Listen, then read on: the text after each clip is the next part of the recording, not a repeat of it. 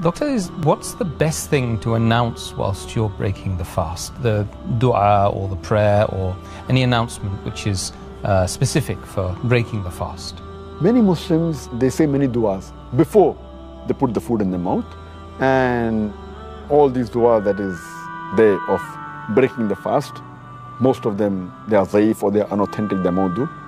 The authentic dua while breaking the fast is of Sunan Abu Dawud, volume number 2, Book of Fasting, Hadith number 2350, in which the Prophet recited, it's mentioned, Zahaba Zama, Wabtalati Uruku, Wabsabat al-Ajr, Inshallah, which means that the thirst has been quenched, the veins have been moistened, and the reward is certain if Allah wills.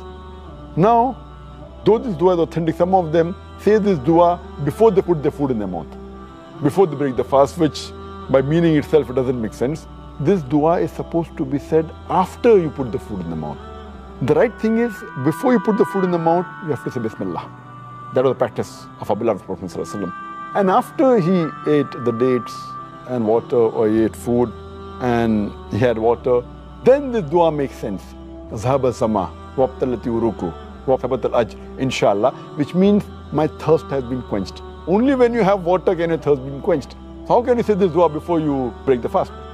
Only after you break the fast and you had dates and you had the fruits or you had the food and then you had water, can you say that my thirst has been quenched and my veins have moistened and the reward is certain, Inshallah. And there are various other hadith of our beloved Prophet ﷺ. So as far as the dua, immediately before breaking the fast, say Bismillah, and after breaking, when your thirst is quenched, you have to read this dua. But there are other hadith.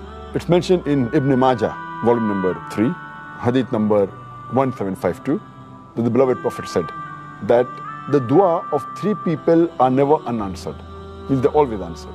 That is the dua, the supplication of a just ruler and imam, the dua of a person who fasts until he breaks his fast, and the dua of an oppressed.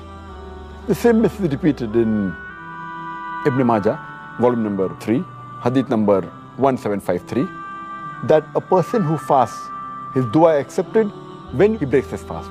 So before breaking the fast, you can do any dua, you can pray to Allah subhanahu wa ta'ala in your own language, in the Arabic, Rabbana atina fid dunya hasanatan wa fil akhirati hasanatan wa qina adhaban nar. Any dua you can ask from Allah subhanahu wa ta'ala, ask for forgiveness, ask for supplication. Whatever you feel, you can ask. This is the best time before breaking the fast.